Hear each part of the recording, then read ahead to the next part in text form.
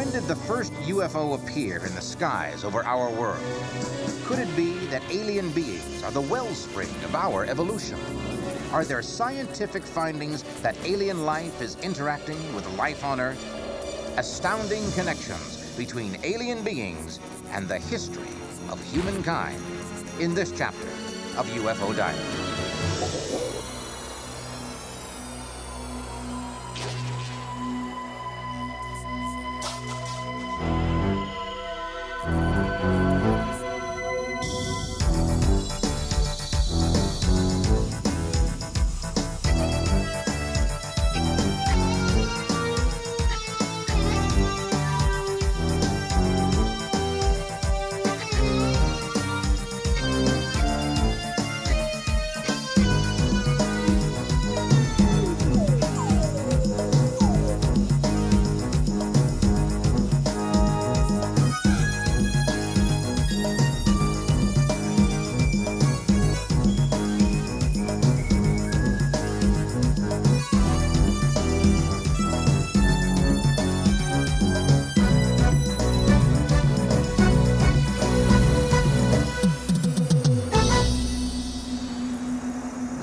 The mystery of the UFOs continues to be one of the most puzzling riddles facing our world today. What are these things that so many witnesses have seen streaking through the sky? Are they piloted by beings from another planet? And perhaps most importantly, why would extraterrestrial travelers come here? Is there something special about the Earth or the human race that draws these beings to our world? And if so, what is it? Many UFO researchers now believe that the answer to these questions may lie in our own history. One theory, for example, is that alien beings may have suddenly developed a profound interest in us on the day we exploded our first atomic bomb. Did visitors from another world fear that we had then become a threat to other life in the universe? That with our primitive rockets we might launch devastating weapons at other inhabited worlds? There may be convincing evidence to support this theory. It was, after all, shortly after the development of atomic power in 1945 that the first official flying saucer report was filed. In 1947, private pilot Kenneth Arnold was flying in the mountains above Mount Rainier, Washington. When he landed, he claimed that there were 9 silvery discs that he saw following him up there that were going, and he estimated, 1,700 miles an hour. He described the movement of these craft as being like a saucer skipping across water. The reporters were very excited about this, and one of them coined the term flying saucer, and that took off. But were the 9 objects Kenneth Arnold saw really the first UFOs? During World War II, there were the Foo Fighters, luminous objects which would follow bombers on their way to bombing targets in Germany. Or do objects seen in our skies earlier in history suggest the real mission of the alien visitors? Well, in 1896 in California, people began to see what they thought was the solution. A phantom airship appeared over Sacramento in November of that year. They saw this big searchlight and an object behind it that presumably had propellers or wings or something of the sort.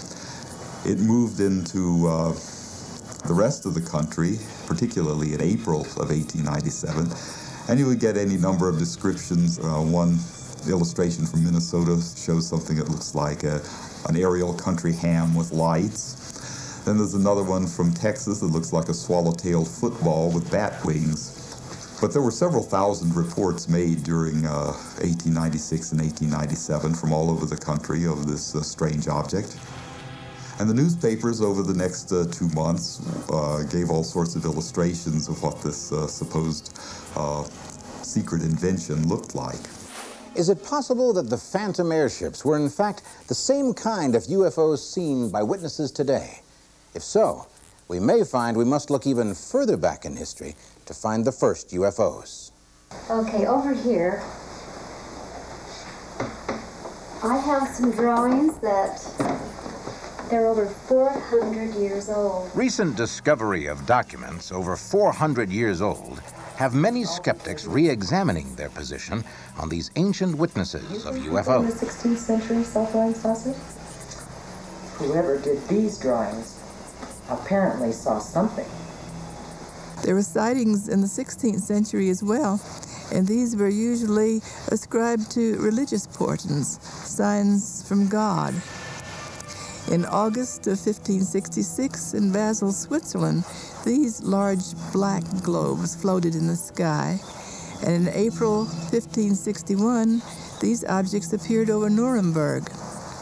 When we enter into the 16th and 17th centuries, we enter into a golden age of UFO-type sightings. John Calvin said that a miracle happened every day.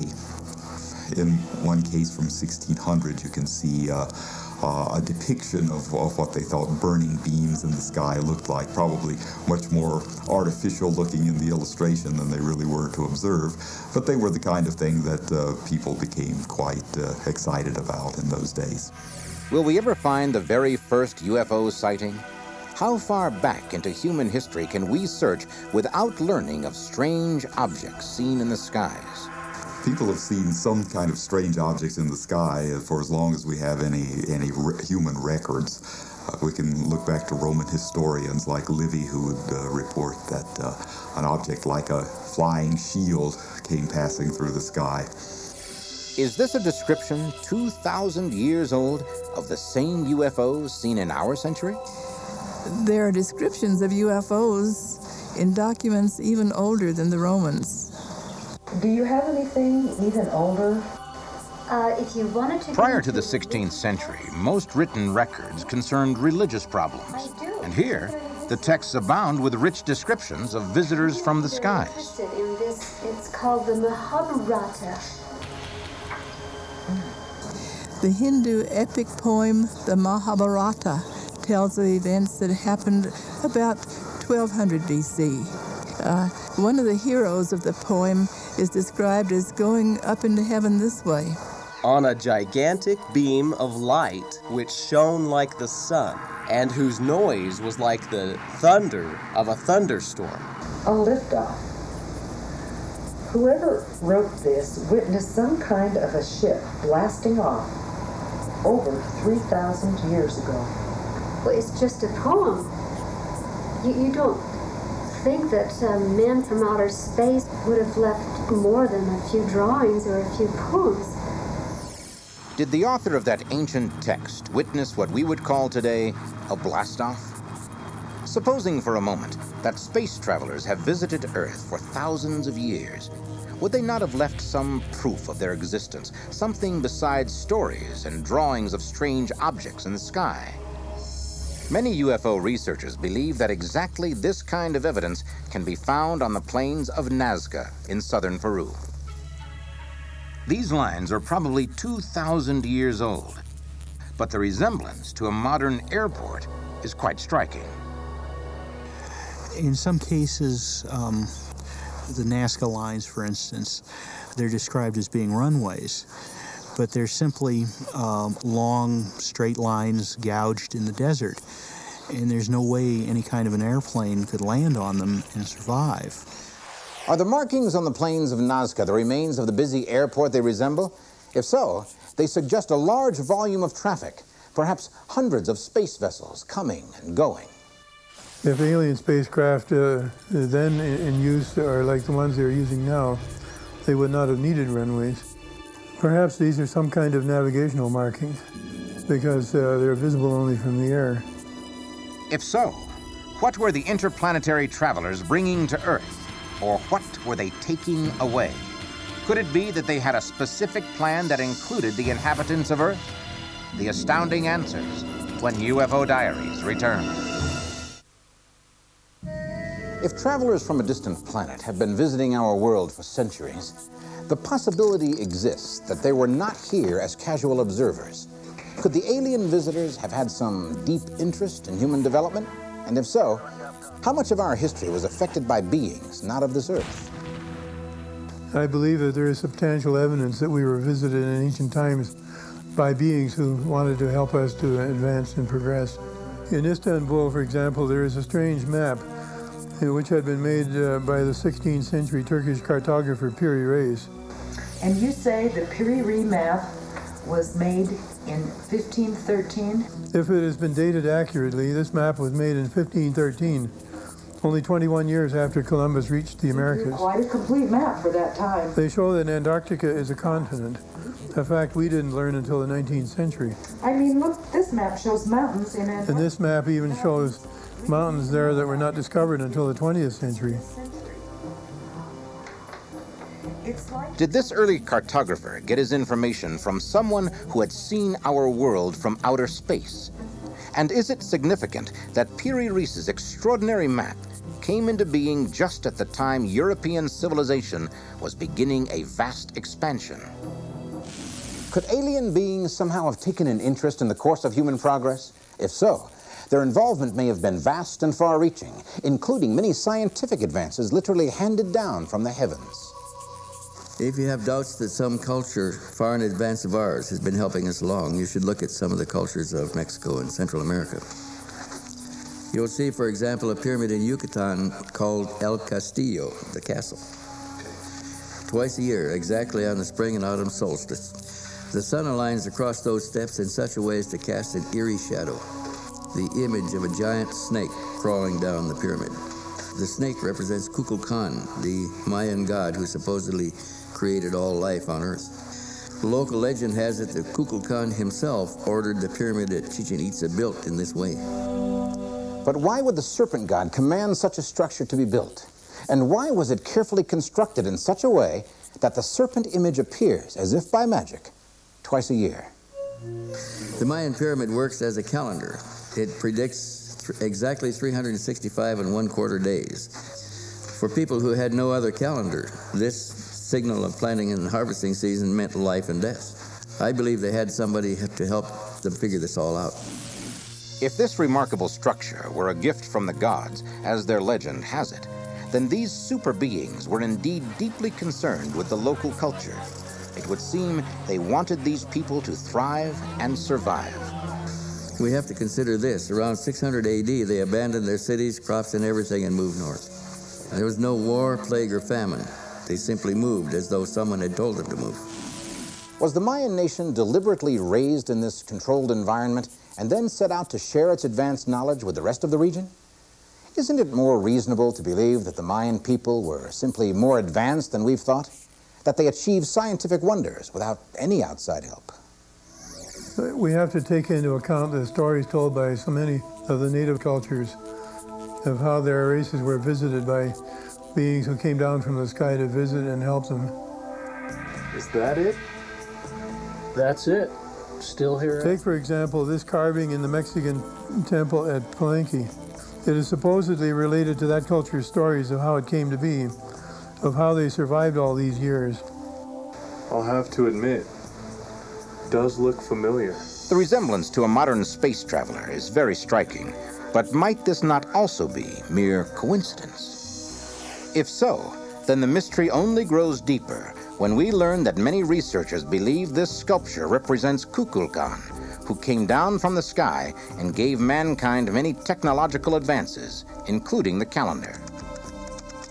And yet many researchers remain unconvinced that these artifacts prove mankind has been frequently visited by extraterrestrials.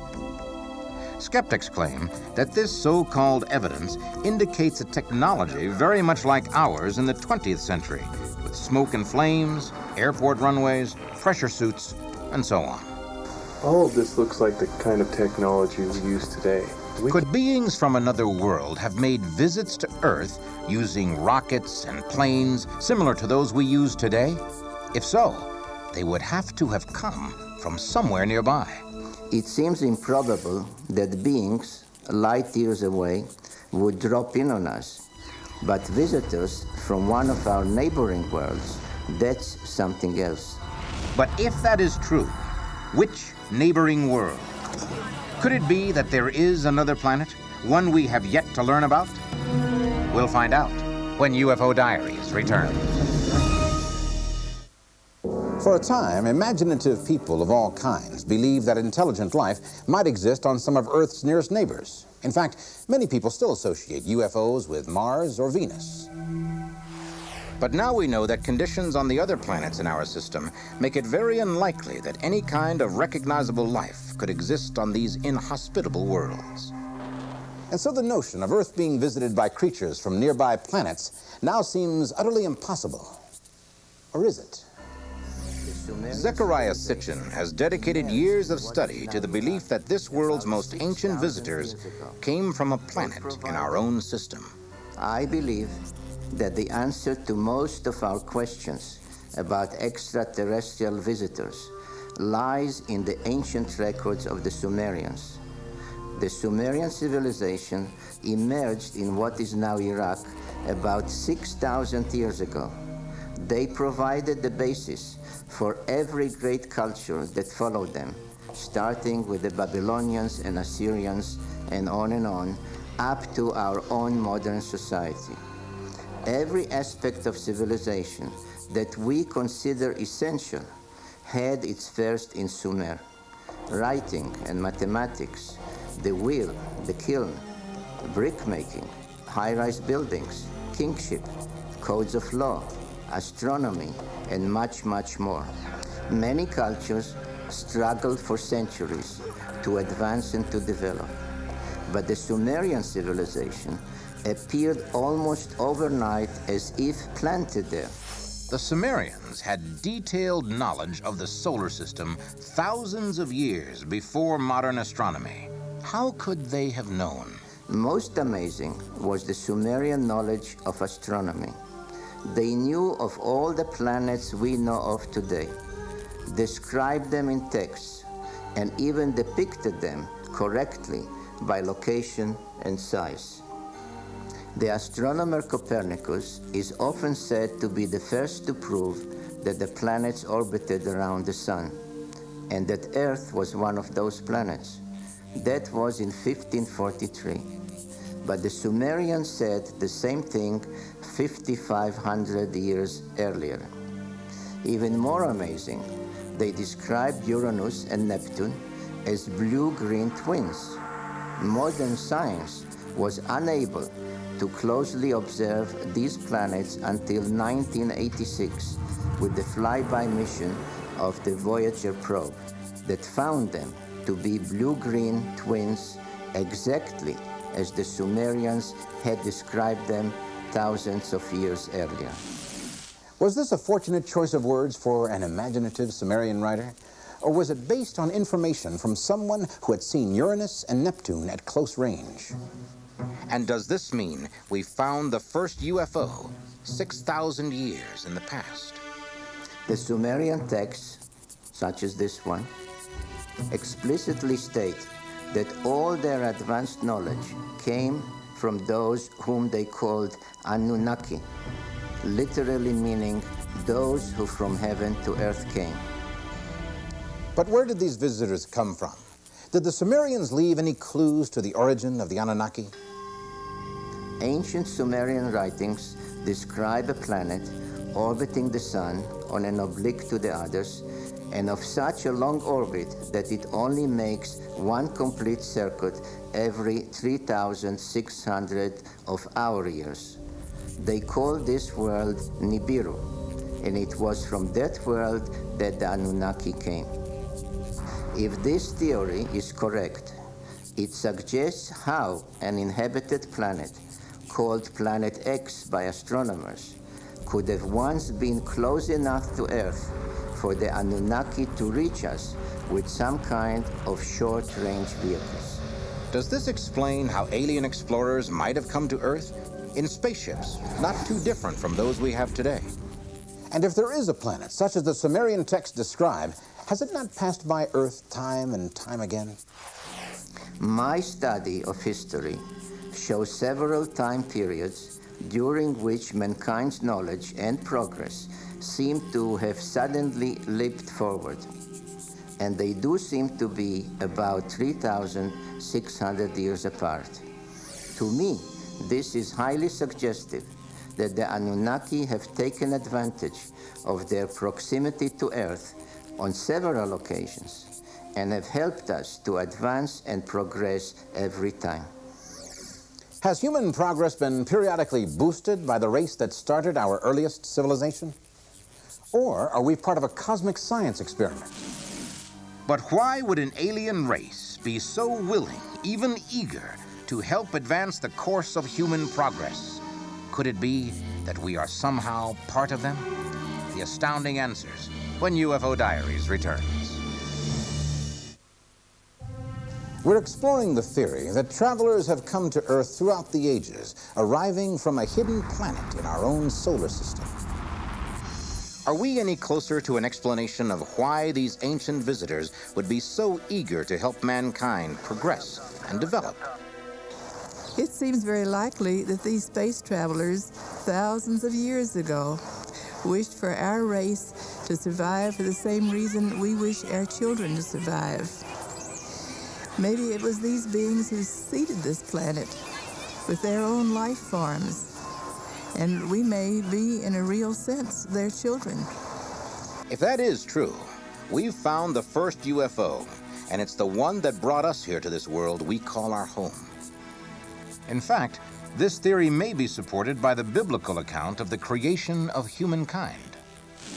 The 6th chapter of Genesis tells us the Nephilim took the daughters of men as wives, and these human women bore children to them, and these were the mighty men who were of old. Could this refer to the alien visitors the Sumerians called the Anunnaki? Did men from another world mate with human females, producing hybrid offspring? Yes, the evidence is very convincing. We may well be mixed-breed descendants of humans and extraterrestrials. In fact, according to ancient records, the females whom the Nephilim married were offspring of Adam, himself created by an earlier genetic manipulation. Wait a minute. Look at this. It's DNA. Could it be that the ancient Sumerians actually knew something about genetics? We have only recently discovered the key to our genetic structure, the twisting coils of DNA. But here is the same depiction on a Sumerian artifact from 5,000 years ago. It illustrates the process by which the Anunnaki jumped the gun on evolution and created Homo sapiens. Is this the ultimate discovery in the study of UFOs? In finding the earliest alien visitors to Earth, have we also revealed that they are our ancestors? Yes, we are partly of the same genetic makeup, created in their image and after their likeness. Does this explain why ancient depictions of visitors from the sky often resemble human beings? Have we traced the first UFO and discovered ourselves? The modern UFO belief system, in a way, has become part of modern American society's creation myth. You have these all-powerful beings who are responsible for everything we do not understand. In a way, they're equivalent to Zeus and Hercules in Greek and Roman mythology. So in a way, they are just the latest chapter in the great human mythological story. Will these stories ever be confirmed as truth? Will the ancient astronauts return to check on our progress? We can only wait and see. And meanwhile, continue puzzling over these strange clues in the pages of the UFO Diaries.